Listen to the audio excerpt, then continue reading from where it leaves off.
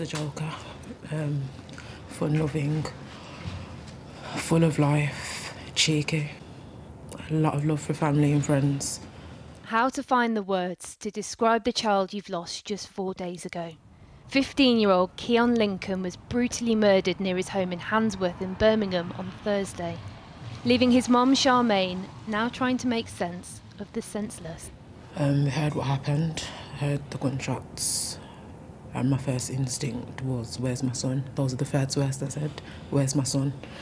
And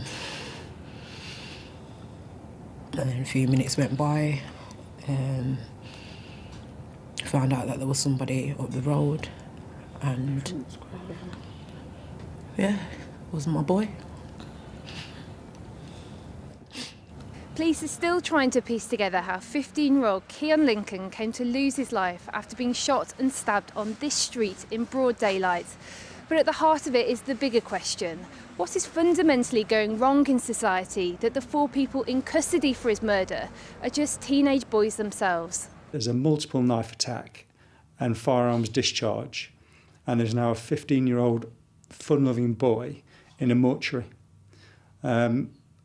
The level of violence has not just caused shock to the family, but hardened police officers that work within a homicide command. And I have to say, in the 24 years that I've been in the police service, that this is the most pointless use of extreme violence that I've witnessed. Keon's family are speaking today in the hope that it will lead to people coming forward. Not just to get justice for him, but to help them understand why this happened to their boy.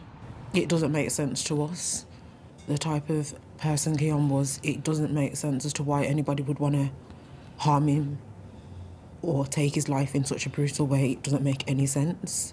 We need clarity. Just need to understand why it's happened.